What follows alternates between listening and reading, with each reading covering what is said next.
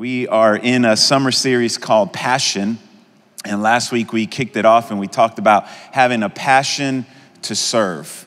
And this week we're going to talk about having a passion to worship. And I think all of us are called to be worshipers. And maybe for you, you're like me, you didn't grow up in church, and for you it's a little overwhelming, and you're like, how does this, I don't know about this. This is a little too much.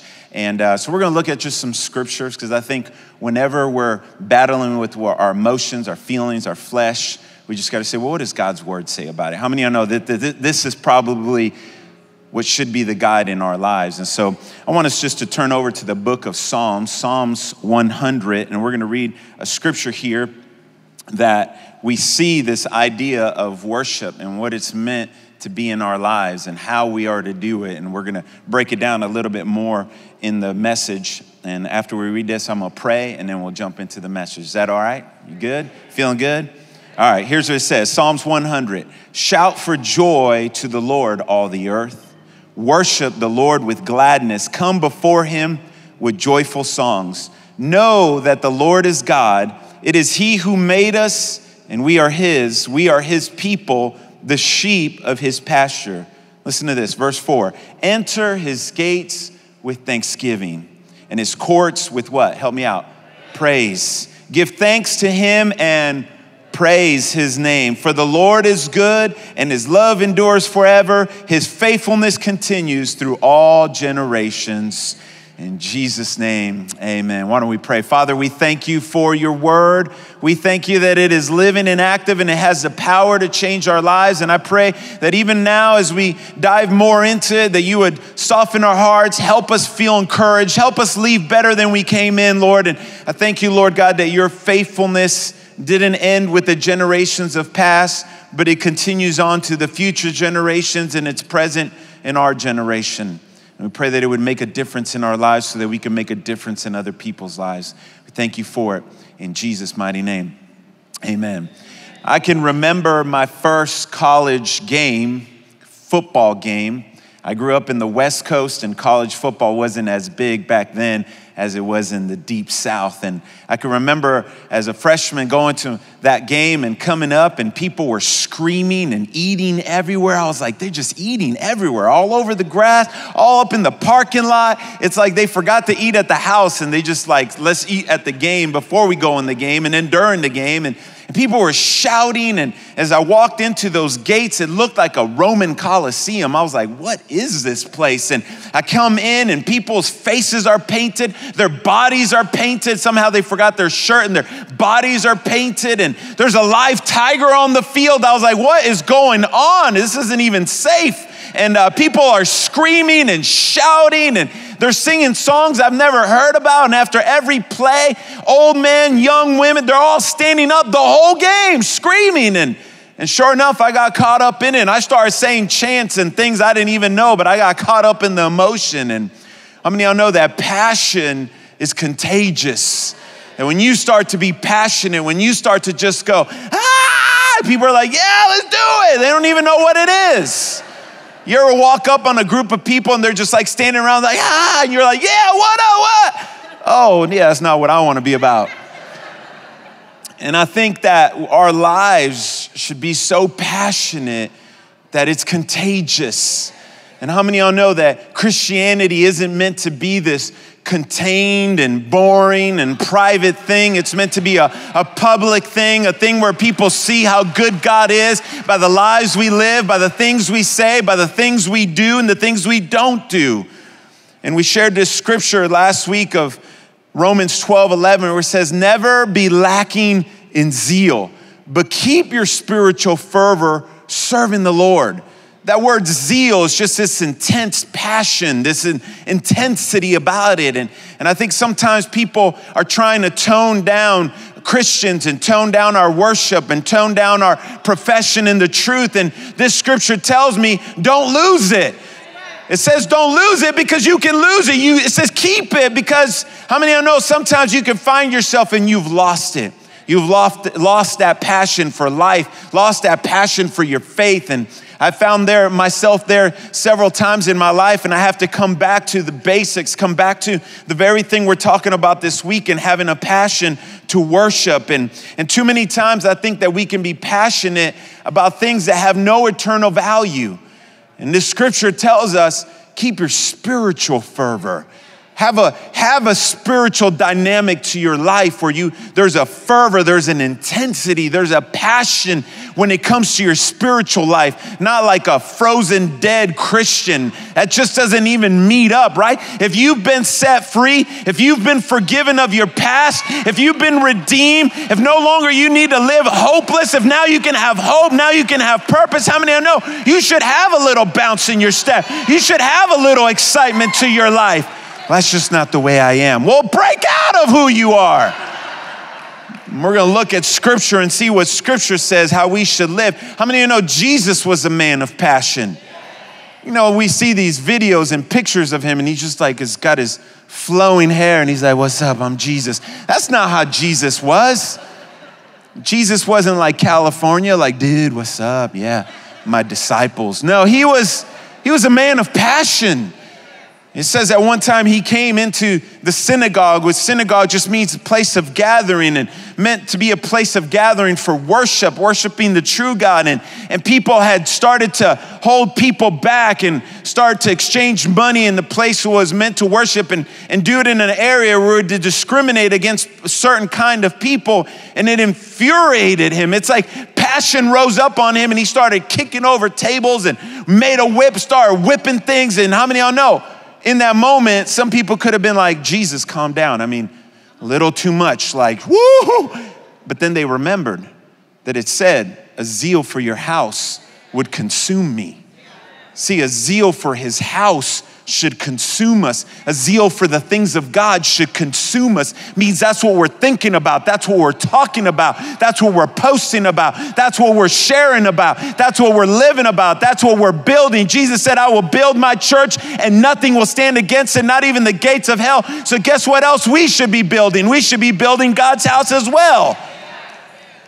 I came fired up. How many of you know you preach it on passion, you better not come all weak sauce.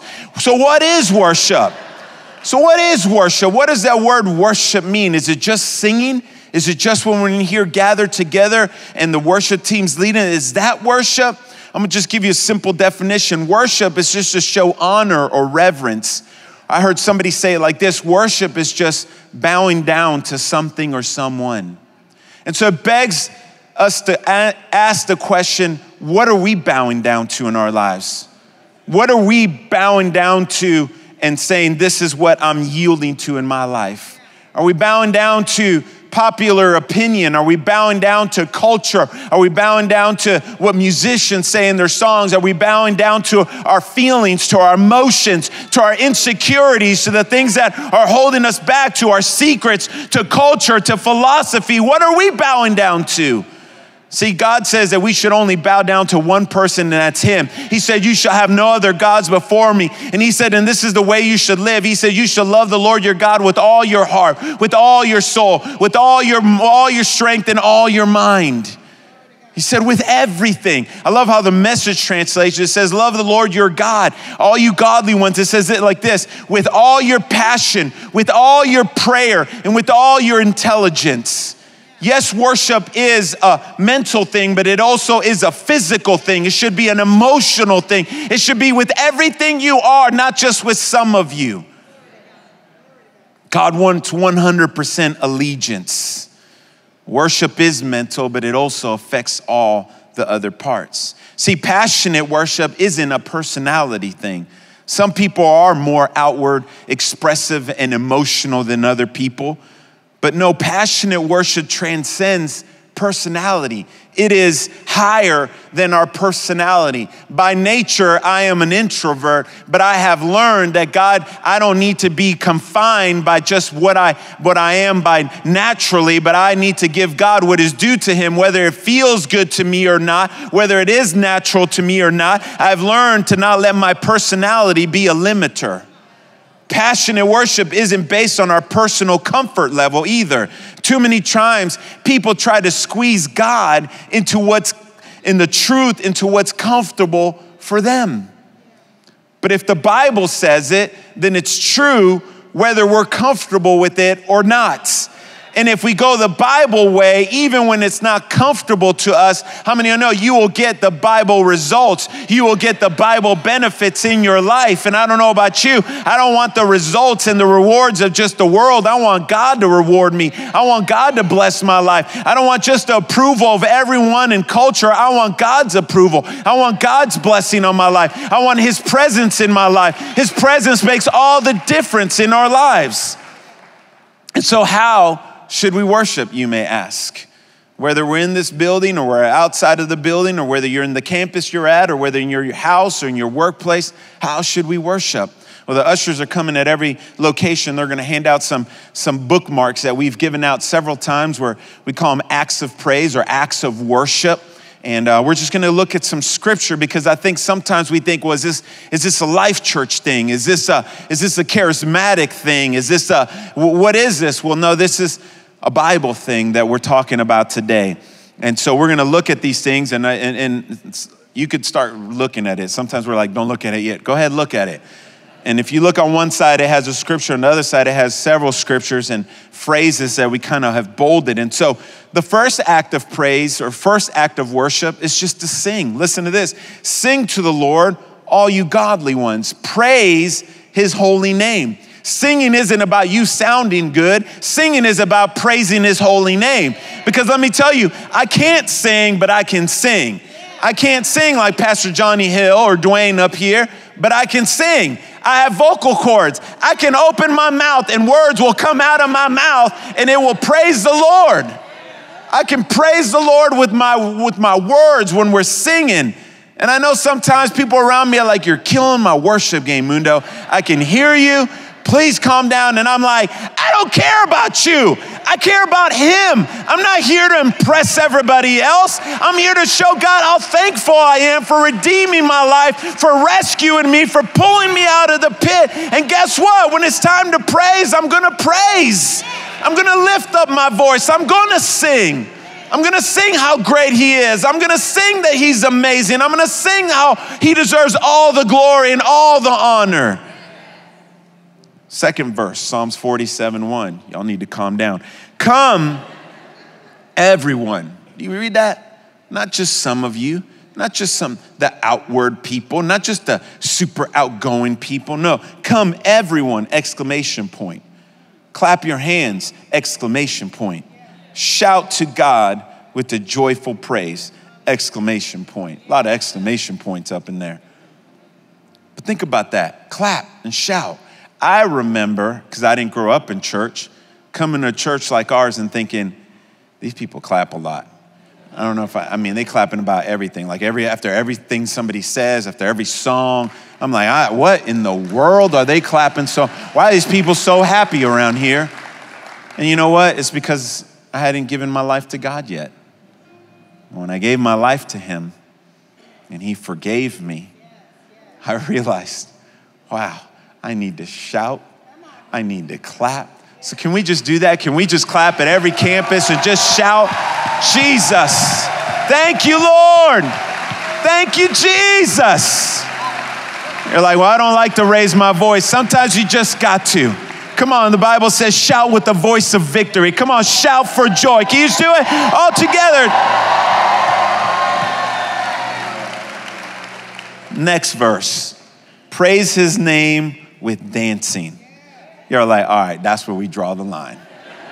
Ain't no dancing up in church. It's just not reverent. You're just thinking about the wrong kind of dancing. I'm not talking about your clubbing dancing. And I know you know how to do that. I've watched some of y'all. I'm like, ooh, they got some residue.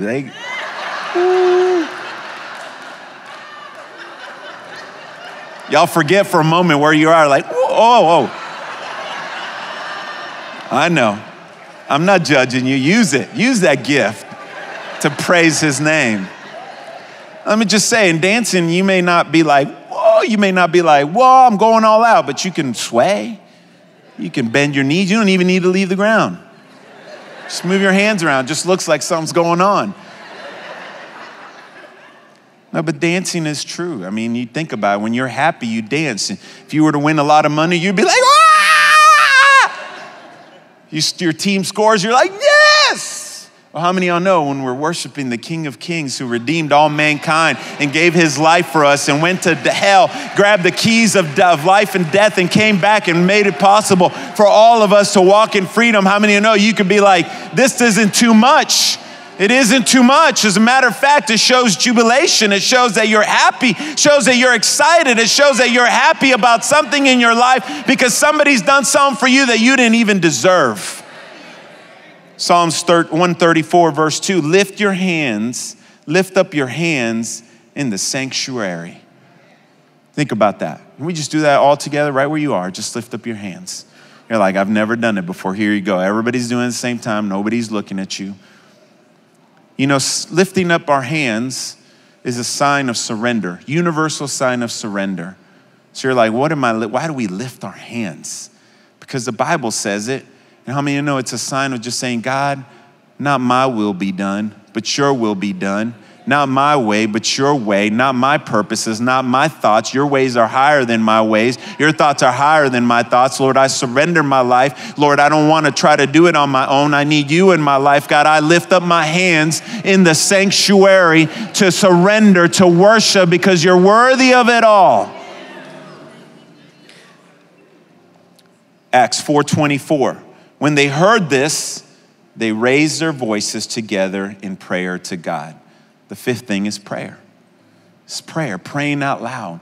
And I know sometimes maybe you're like me where I didn't grow up praying, so that was awkward in itself. I can still remember the first time I was in a group of people and everybody's going around doing the circle prayer thing, you know what I'm saying? And you squeeze your hand of the person next to you when it's their time to pray. And then you're like, oh, God. The whole time I was just sweating. I was like, these people they're thinking I got like a sweating problem, and I'm sweating, and I know it's coming, and I'm like, I've never prayed out loud because I was thinking it's about how I prayed instead of who I was praying to, and that I didn't have it in my mind that prayer is an act of worship, that I'm thanking God and I'm telling him how good he is and I'm inviting him into my life. I'm surrendering, I'm opening up to. Sometimes you just got to pray. And let me just encourage you, when somebody's up here and they're like, let's pray together, that's not the time to say, well, let me check the score, let me check Instagram, let me check Snapchat, what's going on. That's the time where we all pray. And you may be like, well, what do I pray? Just agree with whatever somebody's saying up here. Or you start praying on your own. If we're like, let's pray for our city, you start to pray for our city. Let's do that right now. Father, we thank you for, Lord, our city. We thank you for your goodness. We thank you, Lord, that you're moving on us. We pray for your blessing on our city. You know, when somebody say, you're like, yes, Lord, bless our city. Yes, God, move in our city. Yes, God, be for us and not against us. God, yes, Lord, help us. And when we all just raise our voices, how many of y'all know? It just makes a difference. It's worship. It's showing God that we are honoring him. We're reverent. We're bowing down to him. Acts of praise. So why should we worship, you may ask? Talked about how, and just give you a few thoughts that I kind of wrote down. And I use this in my life. And I pray that even tomorrow morning when you wake up, that you would think about this. That the first thing you would do, that number one, why we should worship is to get into the presence of God. Psalms 100, we started with that scripture. I want to reference that several times for these points, but Psalms 100 says, verse 1, shout for joy to the Lord, all the earth. Worship the Lord with gladness. Listen to this, come before him.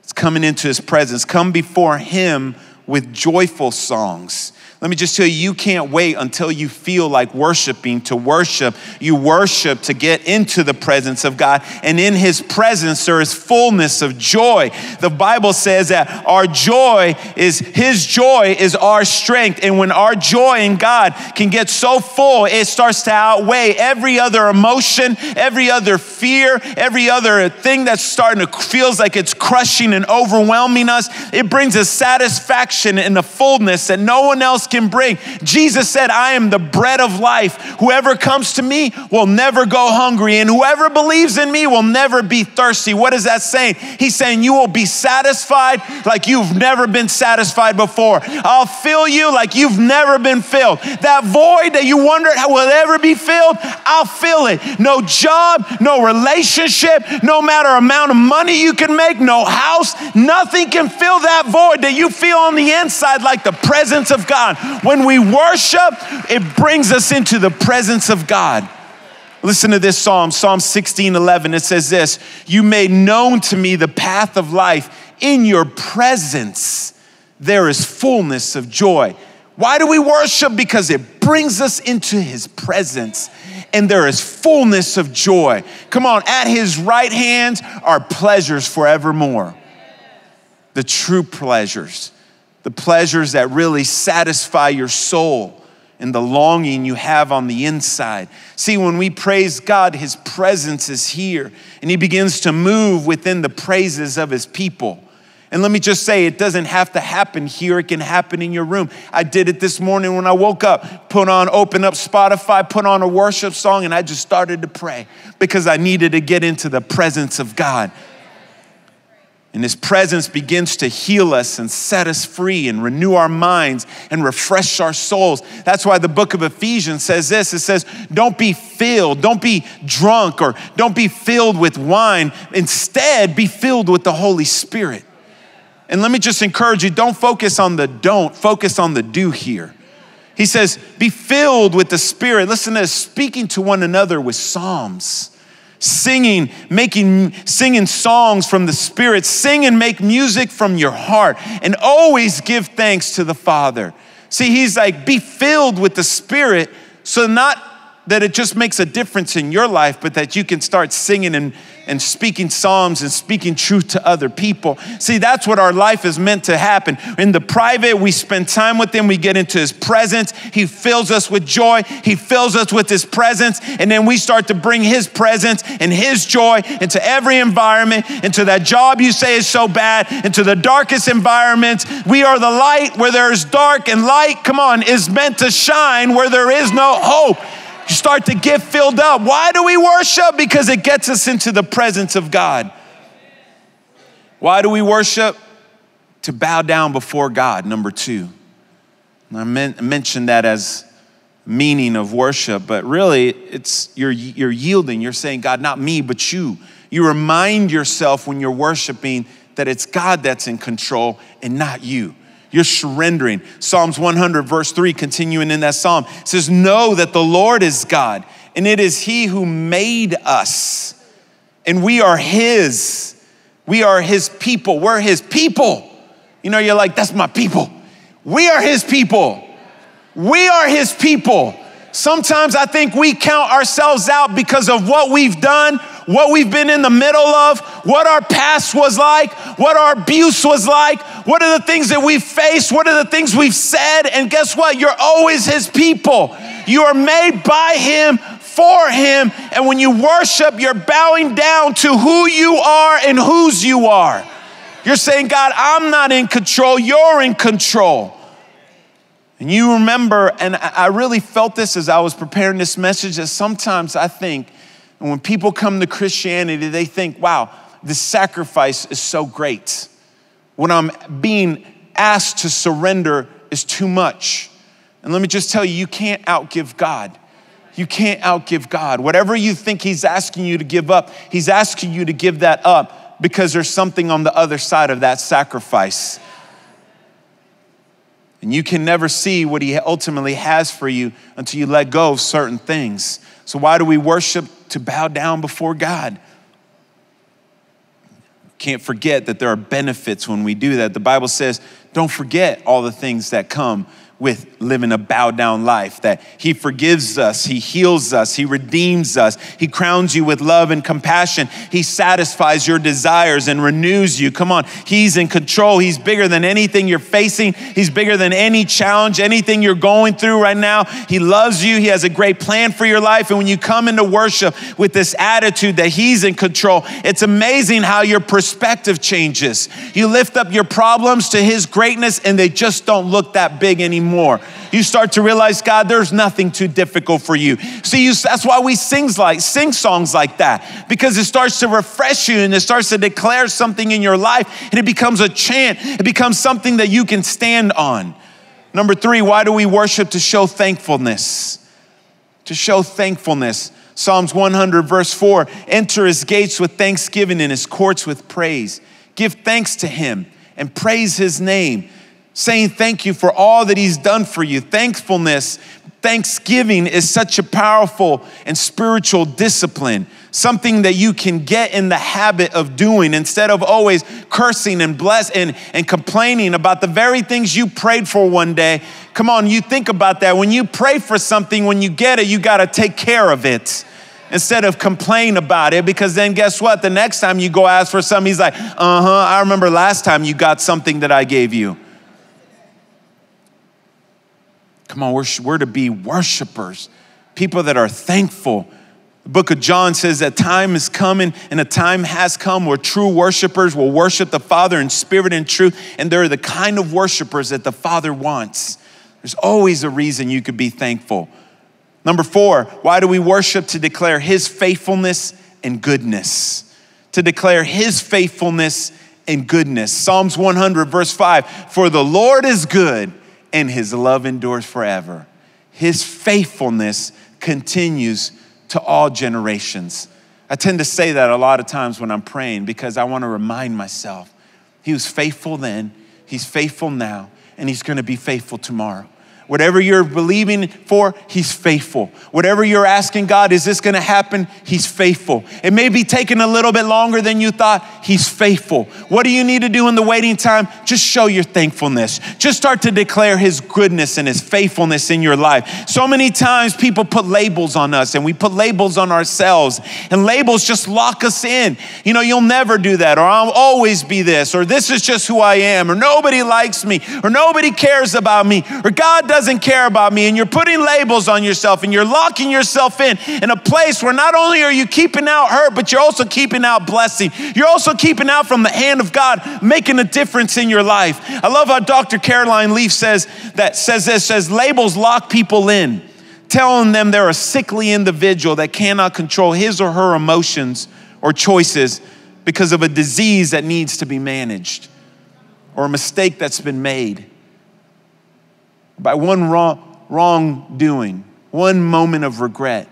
Don't lock yourself in. God's not locking yourself in. It's for freedom that he has set us free. He came to bring us free. He came to heal. He didn't come for the healthy. He came for the sick. He came for the hurting. He came for those that are in pain. And you may have it all on the outside looking good, but we know on the inside, every one of us is fighting a battle. Why? Because we live in a sinful world. We live in a world that's fallen, and we all have to fight the good fight and fight it in faith and declare his faithfulness and goodness over our lives. Declare his truth over your life, that he's good, that he's faithful, that he's going to be faithful in the future.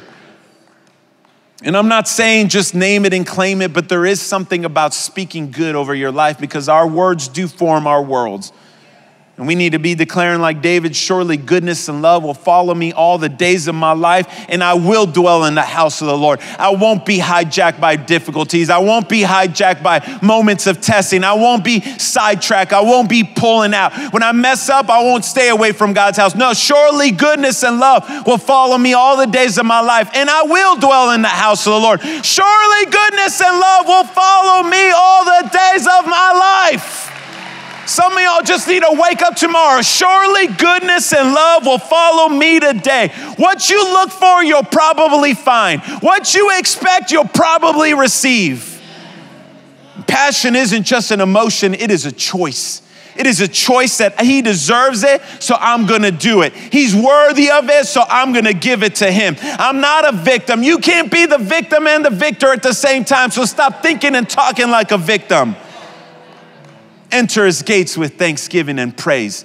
I've learned that the gates of life usually are painful moments, our difficulties, our challenges, our sacrifice moments. But guess what? The key to getting through those gates is praise. It's worship. It's having a thankful attitude. It's, God, you're worthy of it, so I'm giving it to you. God, I'm going to give you all my life. I love you. I shout. I clap. I lift my voice. I pray. I sing because you're worthy of all the praise.